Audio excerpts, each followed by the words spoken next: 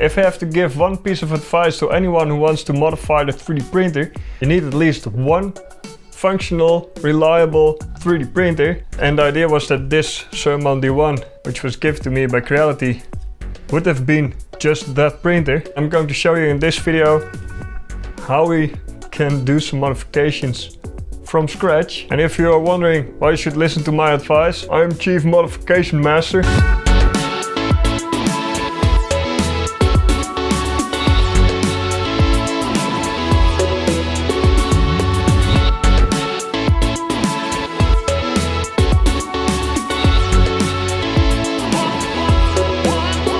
Okay, this is a nice printer, besides some of the weird design choices. Let's call it like that. I cannot touch the touchscreen with this thing closed. This enclosure implies that it should keep some warmth inside, or maybe some kittens outside. I do not have kittens, so the only reason for an enclosure like this for me would be to keep the warmth inside. But once it's somehow warm in here, maybe due to the power supply and the mainboard here at the bottom, I open this thing to control it, and all warmth will go to the outside. So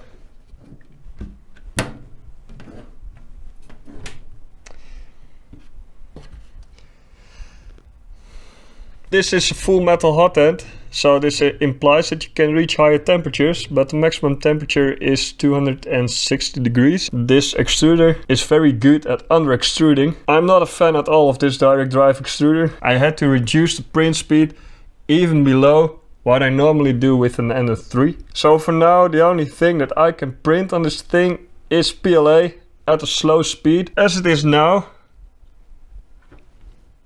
I would just buy an ent-ρ-π, but I like this machine, and I think with some minor improvements we can already get some interesting results. I will just change the biggest problem of this machine, in my opinion, and that's this direct drive extruder. I want to modify this so I can add a standard direct drive extruder. I'm going to add a micro Swiss direct drive hot end to it. I'm going to show you how you can modify this, but first I have to take this thing apart.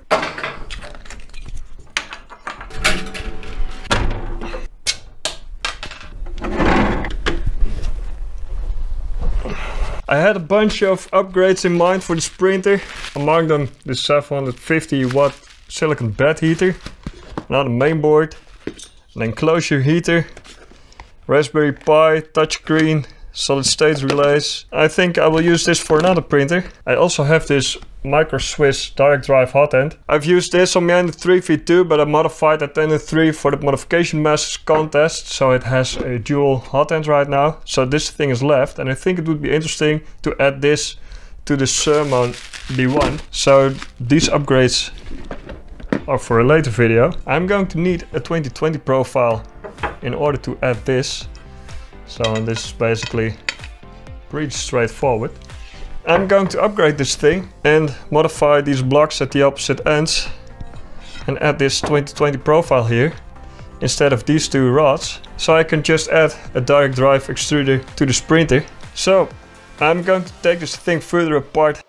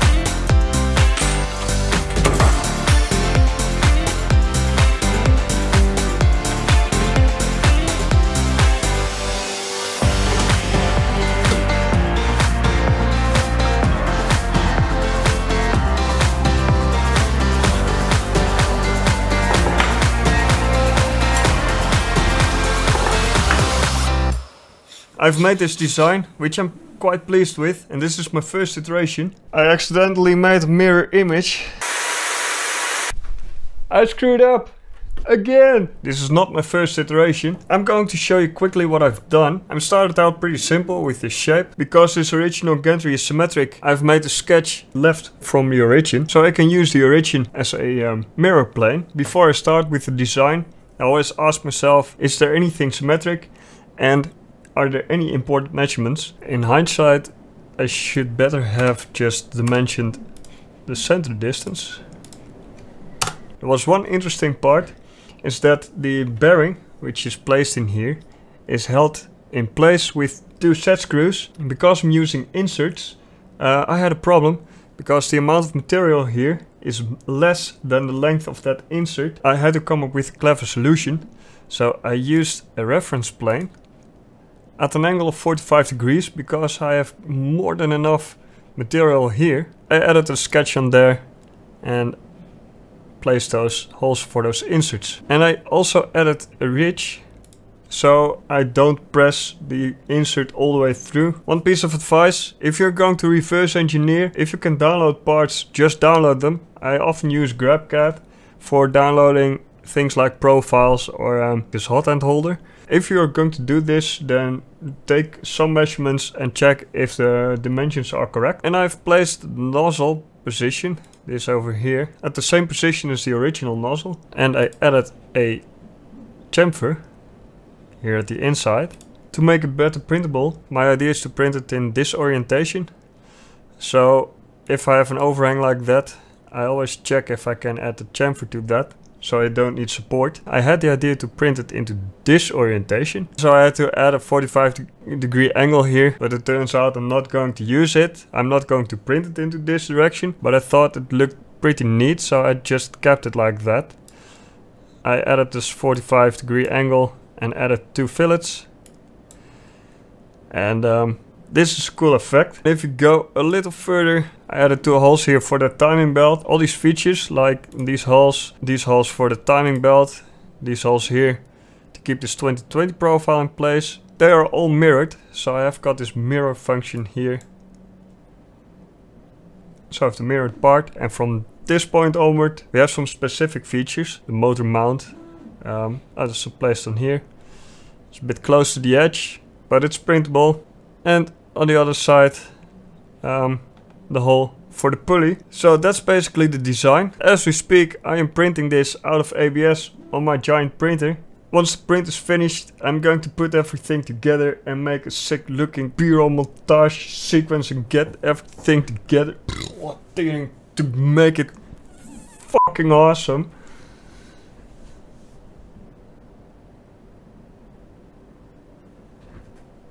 Yeah. Here's even coffee.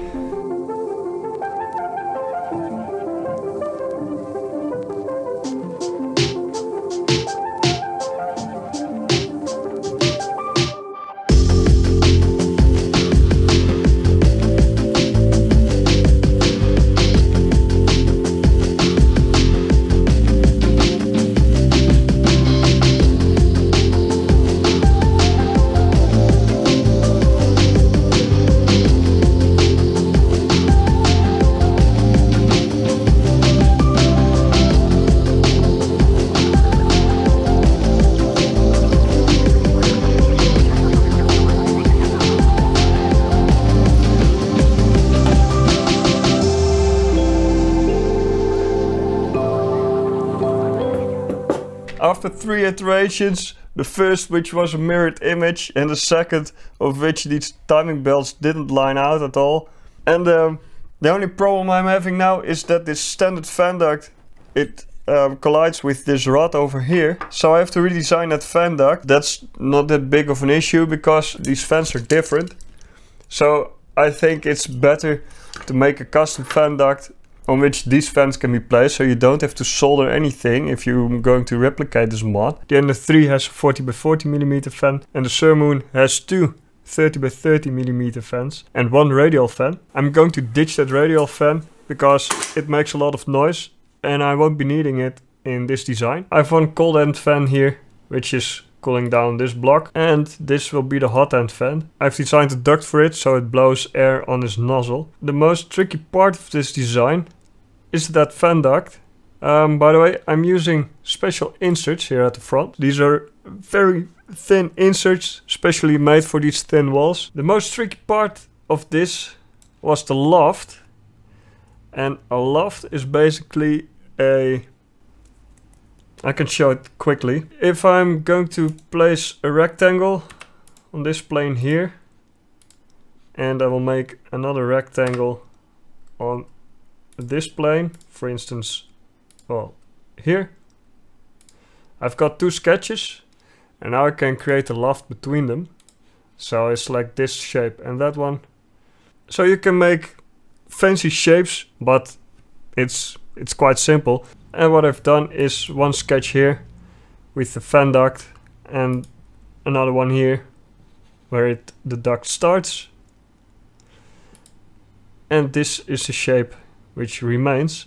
This wall here was becoming very thin, so I've extruded that a bit and added a very large fillet. Another thing I saw was this screw over here. It was gliding in here. This is not the case on the hotend that I'm using, because the MrCristobal hotend has an offset of 10 mm. I want this compatible with the standard ent-ρ-π hotend as well. So I've made a hole in here in which these screws fit.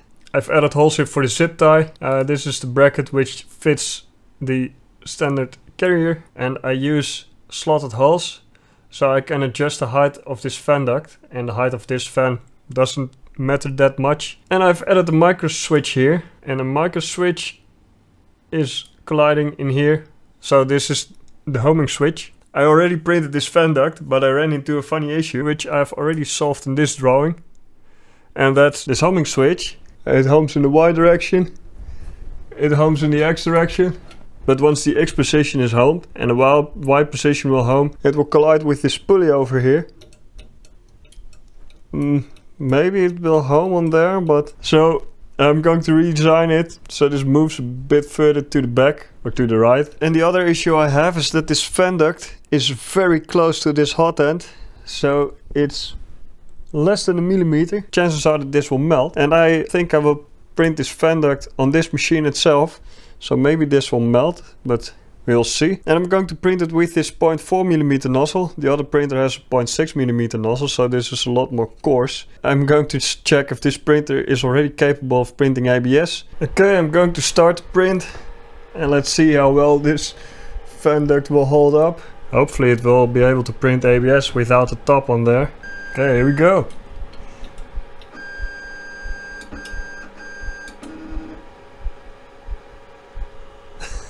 It's extruding in the wrong direction. Okay, stop the print. Where have I seen this before? Okay, I've swapped all the 4 wires. Let's see if it extrudes in the right direction now. I just realized I have these boxes from 3D makers, in which they have sent these large spools for printing those rims.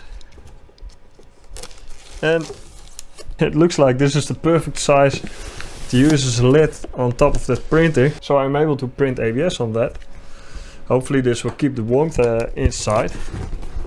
Talking about ABS, this is a 5 kilo spool of ABS. If you need a perfect size box for your Sermoon D1 for printing ABS, and you need ABS as well, then you can visit 3formakers.com, because they also have these large spools. You can send a special request, and if you use the proper printing promo code, you can get 10% off of all your purchases on there.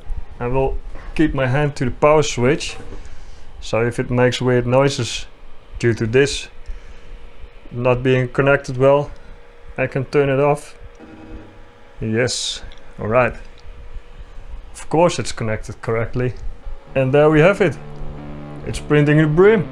I'm going to put the box on top of here and let this finish printing. The printer has got a head now.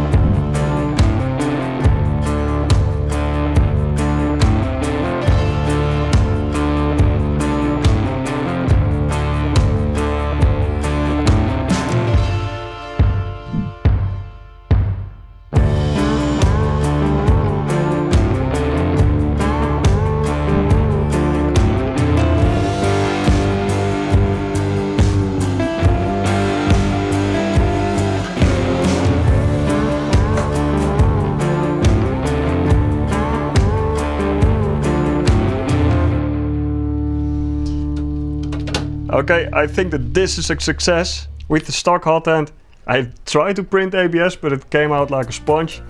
And now I've printed these hot shoe holders. The fan duct works as well, because this first version I printed without the fan enabled, and it didn't turn out that well. And once I enabled the fan, it's just perfect. It's perfectly printed ABS without warping, without any under extrusion. It looks great. I use these things for my small aperture light.